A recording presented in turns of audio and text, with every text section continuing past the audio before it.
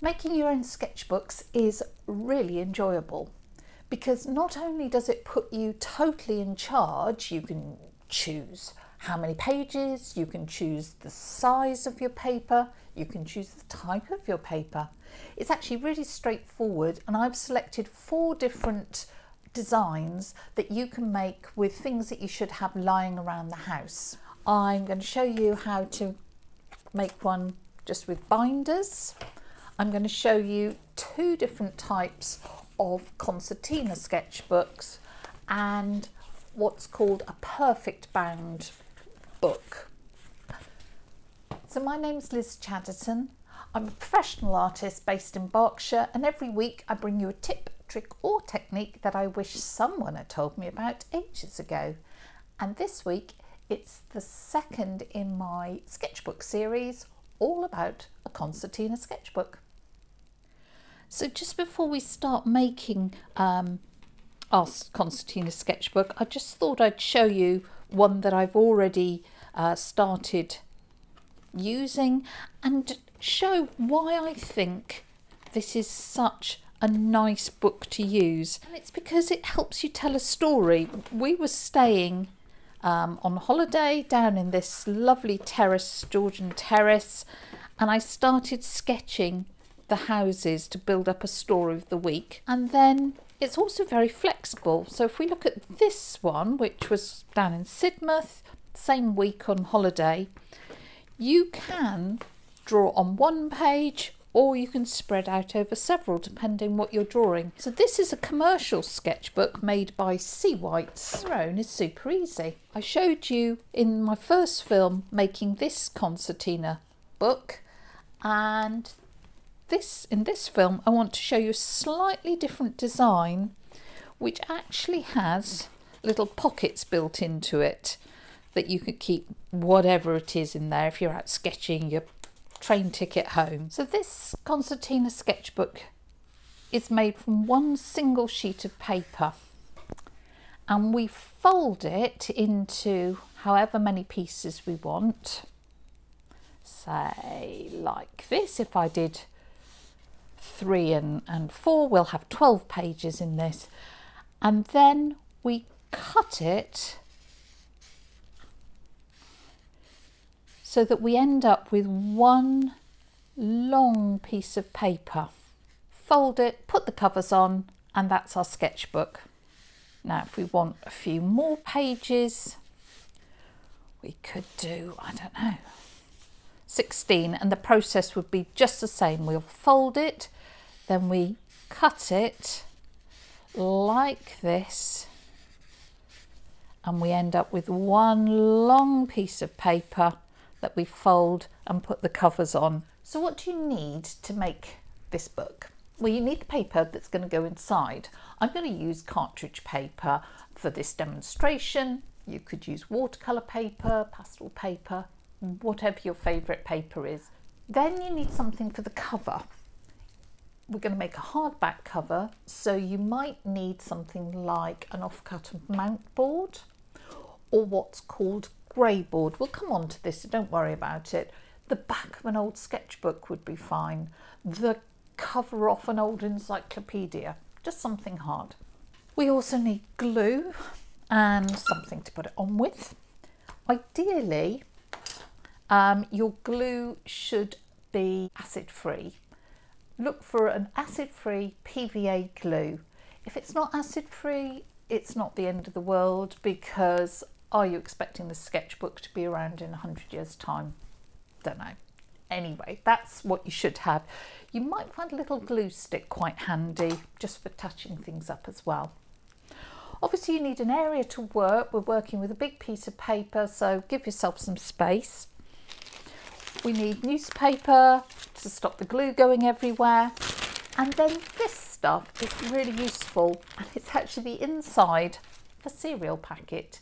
It's non-stick paper, and it will stop your cover sticking to, I don't know, the pages or whatever. So inside of a cereal packet, obviously clean it off, get rid of your shreddies, and that's really handy. We need a ruler, pencil,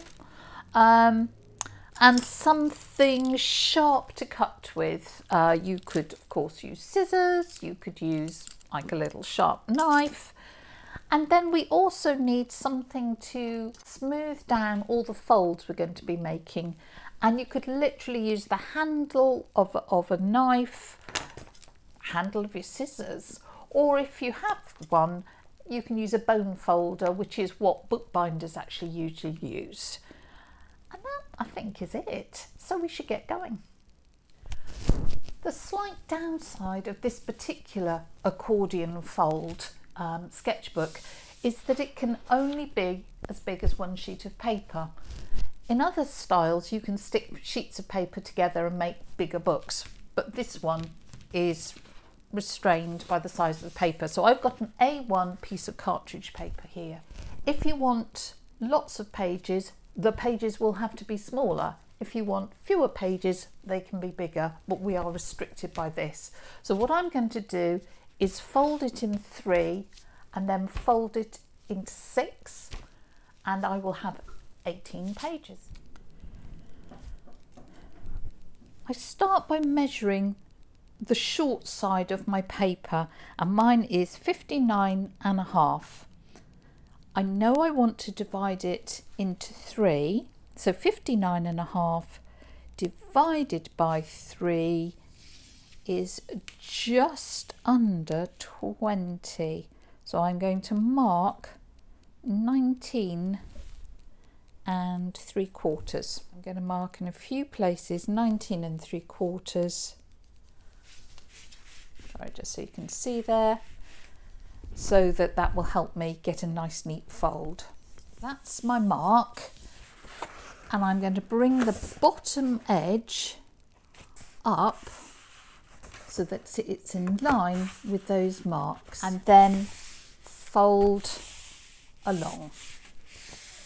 Now at this point you need your bone folder, and you run it along the edge to get a really sharp fold. As I say, you could totally use the handles of scissors or the end of a knife. The principle is, I mean, you could use your thumbnail, but you'll probably get a sore thumb with the amount of folding we've got to do. We just want that fold to be super sharp. We're then going to open our paper out,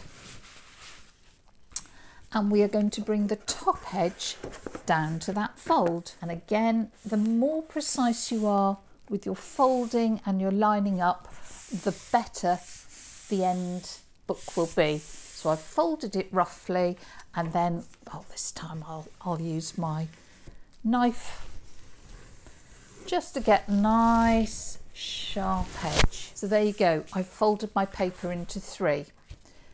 Obviously, if you were doing it into 4, you could fold it in half and then bring the edges into the middle. It would actually be easier, but that's my 3. Okay, now I need to fold it into 6 lengthways. So first of all, I'm going to line up the corners and fold it in half. Fold those together, and I've got that edge, and again just go along, sharpen it all up. I now need to fold each half into 3, so a bit more measurement to do. How long is that half? Well, it's 42. Handily, oh, that is useful, 42 divided by 3 is 14, if I've got that right. Do check your measurements, because it's one of those things that you should really measure it twice and cut it once, they say. So then I'm bringing in that edge and just lining it up before folding it. And I've got one fold there. Oh, I can fold this back on itself. It doesn't matter which way you fold it at the moment, because we just want these to be in the right place. Just check I'm doing that right. There we go. And you can see that I've folded this half into 9 pieces. I'm going to turn it round to make it easier to deal with and do exactly the same on the other side. So here's my piece of paper, and I've got it folded into 18 bits because that's what I decided I wanted to do. So we need to lie it flat and just make sure we've got our head round where we're going to cut it.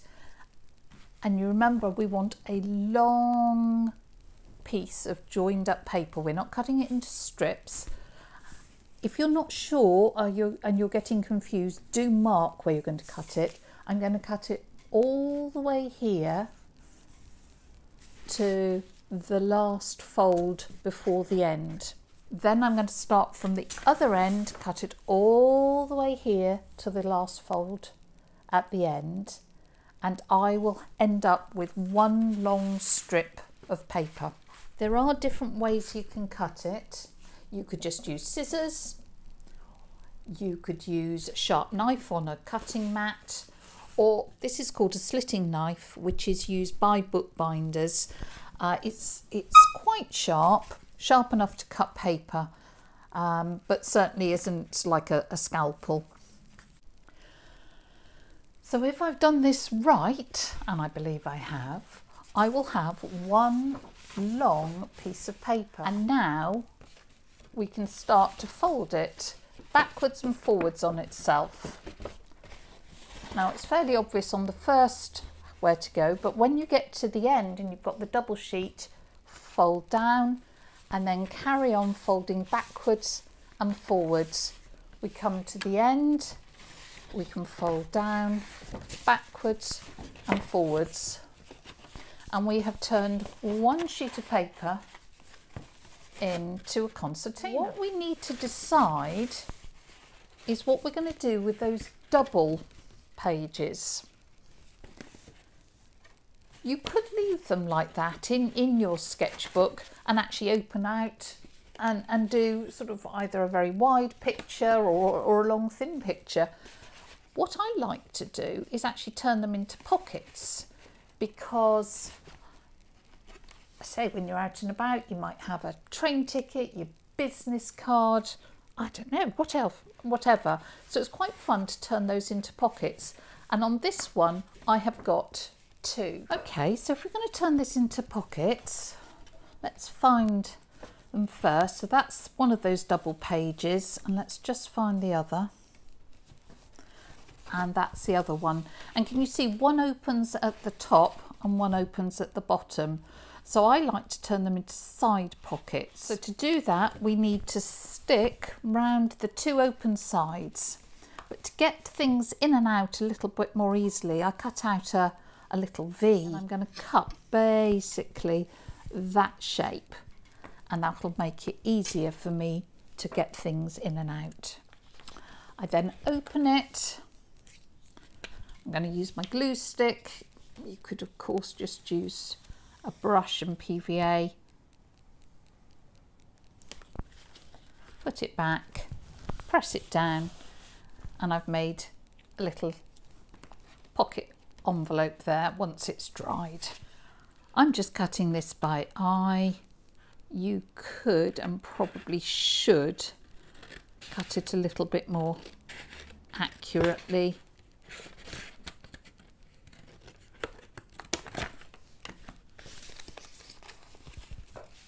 You could cut half and then turn it round to make sure it matches. That would be one way. And again, I just need to open it out, put glue around that edge and that edge, and then stick it down. And this is called your book block. So now it's time for the cover. On this one I did before, just want to show that it should be slightly larger all the way round than your paper, because then the cover is what gets bashed about, not the paper inside. The easiest way of getting a nice cover is maybe to use some old mount board you can get off cut. The framer is likely to give them to you because they only just throw them away. So you could cut 2 pieces of mount board to the size you want, slightly larger than your book block, and then stick those on. Or you can use this, which is called grey board, because it's board and a grey, and it's very cheap to buy. Or indeed you could just rip the back off an old sketchbook that you've finished, and you can cut this to size, cover it with a decorative paper, and then use that as your cover. So cut your cover to the size you need it. Remember putting that little bit of extra on, and then select whatever paper you want. Now this is scrapbooking paper, so it's quite nice and firm. You'll find if it's too thin, it'll go wrinkly once the glue's on it. What I've done is drawn around the cover, put a little bit extra at the side. What's that, 2-3 centimetres, 2.5 centimetres, and then I've mitered the corners, but not right up to the edges. I want a little bit because I want all that board covered. What I could do if I wanted to make the folding a little bit easier, I could use, just score round on the paper. I say that's optional, but it can make folding just a little bit easier if you want to. I'm now going to glue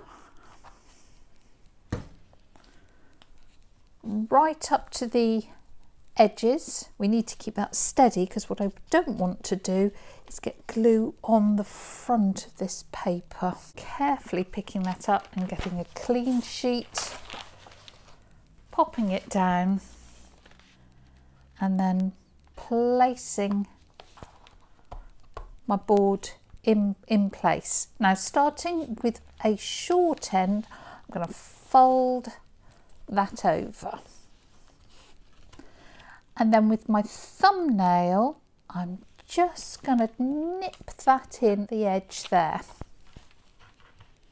Do exactly the same at the bottom, fold it over, nip it in there. I then can come round to the long edge and fold that over, and you can see that the corners are all nice and neat and covered. No, none of that ugly old grey board is showing. Just do the same, and there, I've got one cover. Obviously if there's a particular pattern, make sure you centre it. I didn't need to with that. And there are my set of covers. So that's really easy. What we now need to do is find more of that clear non-stick cereal packet, cover them, weight them down and let them dry really thoroughly so that they don't warp. Get your book block and then just double check everything before you stick it so that that is the right size and goes there. Then we come to our little envelope. Yep, goes on, Make sure it's all folded in the right way, and then of course that should be that way and stuck there. In the last concertina I showed about putting a ribbon round to tie it. I'm not going to do that this time. I've got another idea that I'm going to have a go with. We need to protect the rest of the book, especially if you're anything like me. I'm a bit sort of generous, shall we say, with the glue. So I just slip a bit of newspaper under the first sheet, and then I can slap that glue around to my heart's content, knowing that I'm not going to stick all the pages of my book together, which would be quite upsetting. Just go careful here at this edge. Pay real attention to corners and edges because you don't want those peeling off. When you're happy, take that sheet out and put it somewhere safe, and then you can flip it over and just do this by eye and centre it. When you're happy with the position, you can push it down, and we now have the front cover of our book. We then need to do exactly the same at the back, so a clean bit of newspaper to protect everything. Put on some glue, take out that sticky bit of paper, get our other cover, make sure it's the right way up. I am glad I checked that. Just double check. Yep, that's the right way. And then we can put that in place. And you can see how it covers all the bits of that grey board. Now, if you have done all your folds correctly, you will find that the two covers will be in alignment. If you haven't, then they won't. And I haven't done mine brilliantly. So you need to make a decision about whether you want the covers to be in line or whether you want the pages to be centered, and make a bit of a compromise there. When you're happy with how they are, press it down. We then need to put this under a heavy weight. Stop any of that glue sticking all my pages together. We put that little bit inside that cover, and we could just wrap it round and pop it in there, and that will just stop anything sticking. I can now put that under heavy cookery book, or if you happen to have a book press, of course you can put it under that. Or if you do lino printing, your lino press might be quite good for bookbinding too. Leave that to dry at least a couple of hours, ideally overnight, and then we'll come back and I'll show you my idea for a closure on it. Okay, the book has pretty much dried. Could, to be honest, do with a bit longer, but I'm impatient. So we'll take that out. Still looking a little bit warped, so I will need to weight that down. You don't have to have anything to keep it closed. Literally, you can put a rubber band around it if you want. The one I showed you in my first video, I put a ribbon round it. This, I wondered, because I've got a big button, about putting a button here, and because it looked kind of gardeny to me, using some garden twine that I would fix, and then it can wrap round, twist round the button to hold it shut. So making sure I've got it the right way round, I have marked halfway, and I've got just a little hole punch, which I hope is going to be man enough to get through this cover. So just, if you haven't got a hole punch like this, you could use just a drill. Right, this is a moment of truth. Oh, I don't think that's going to go. I might end up breaking these. Oh, that's annoying. Right, plan B, because that didn't work. I'm just going to use an awl to make a hole. That's where the button's going to go. We'll make two holes. It's not that neat, but that'll be hidden, so it's fine. Very annoying, but perhaps I shouldn't try doing something new while I'm filming for YouTube. I have got a big needle, just poke it through. Obviously, if I'd been able to cut the actual thing, I'd have been all right. And I am going to put the button on, thread it through,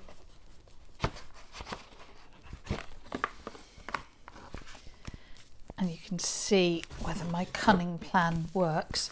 So we'll have the button, then we'll have that thread, goes round, and then can twist round there to hold it shut. I don't like the separate bits, so my plan is to put 3 of these and then just plait them together. There you go, I've put 3 threads through, got the tails all roughly even, and then that will go round.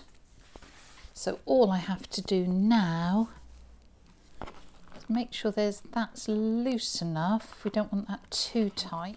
And then I'm going to just plait these together and make a little tassel on the end. Do an overhand knot just to tie those together, and I can trim those off even.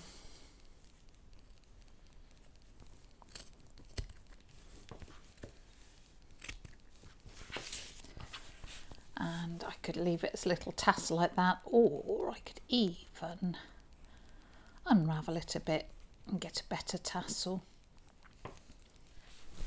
And here we are, one handmade concertina sketchbook with a little fastener that you could use when you're out and about, or with that design and with the garden twine, it'd be lovely for like a garden journal, sketching flowers and keeping notes of a little nature journal.